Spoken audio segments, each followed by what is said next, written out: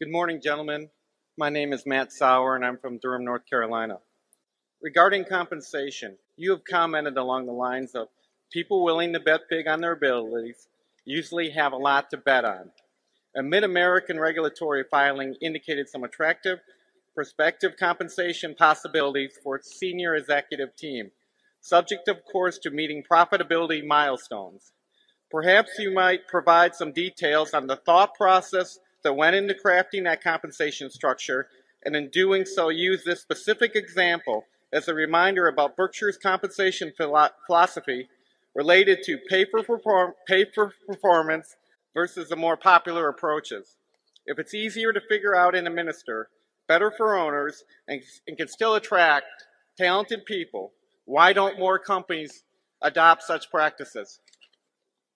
Yeah, you can make a lot of money working for Berkshire. Not if you're chairman or vice chairman, but there's a chance to make a lot of money. But it will relate to performance. No one is going to make lots of money at Berkshire for average performance. And you mentioned the Mid-American situation. We've got some extraordinary management at Mid-American, and it's in terms of how that compensation arrangement was worked out. I was thinking one day about what would be appropriate for the two individuals who are key to the success of Mid-American. And I took a yellow pad and I spent about 3 minutes sketching out a proposal.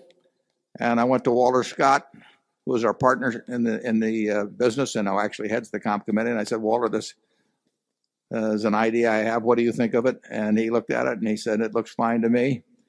And we talked to the two managers about it. And actually, as we presented it, we had it so that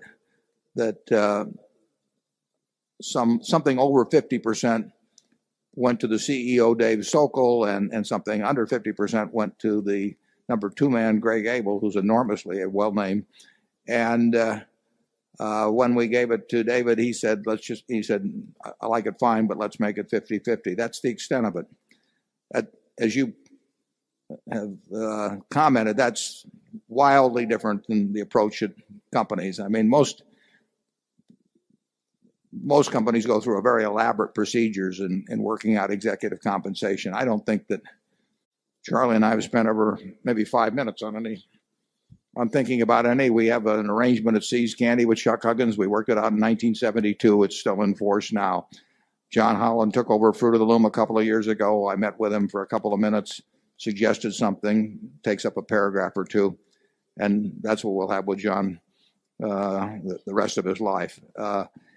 It's not highly complex. You have to understand the businesses. There is no one formula we could use at Berkshire that would fit across our businesses. That's asinine. You don't want them complicated. We don't have anything that goes on for pages and pages. It's not needed. It establishes a relationship between us and the manager that's not good. So all of our stuff is very, very simple. At Geico, we have two variables, and they're what count. So we make from Tony Nicely on down. We have everybody participating based on that. We worked that out whenever we took over at Geico, and it's worked fine since, and it'll keep working. But we do not bring in compensation consultants. We don't have a human relations department. At the headquarters, as you could see, we don't have any human relations department. We don't have a legal department. We don't have a public relations department. We don't have an investor relations department. We don't have those things because they make life way more complicated, and everybody gets a vested interest in going to conferences and calling in other consultants, and it takes on a life of its own. In the typical large corporation, there's a comp committee. And as I pointed out in the past, they don't put Dobermans on the comp committees usually. They look for Chihuahuas that have been sedated. And I've been on 19 boards. They put me on one committee once, and I was chairman, and I got outvoted. Do you remember that, Charlie? I certainly do. Yeah. By two very fine guys. Yeah, terrific guys, actually. And they... the nature of it is that now, particularly with Sarbanes-Oxley, there's lots of committee meetings. The directors' meetings are filled up with process. And you have on one side of the table some people that are usually are spending an hour or two and getting presented with a bunch of material by the Human Relations Department and some outside consultants. And I've never seen the head of the Human Relations Department or a consultant come in and say, this bozo you've got is only worth about half what you've been paying him. It just isn't going to happen. So it's,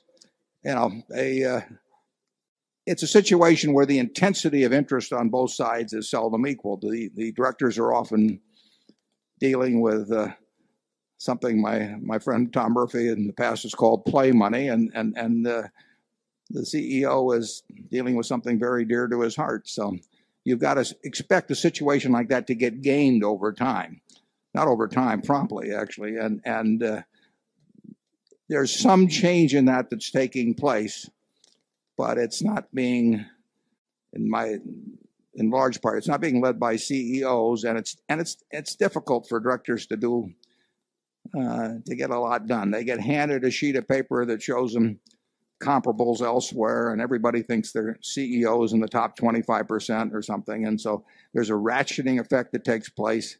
And now stock options are kind of out of favor, so restricted stock comes in. But the idea is to keep the pie very large for CEOs. And if I needed the money, I'd probably be doing the same thing. Charlie? Well, I would rather throw a viper down my shirt front than hire a compensation consultant.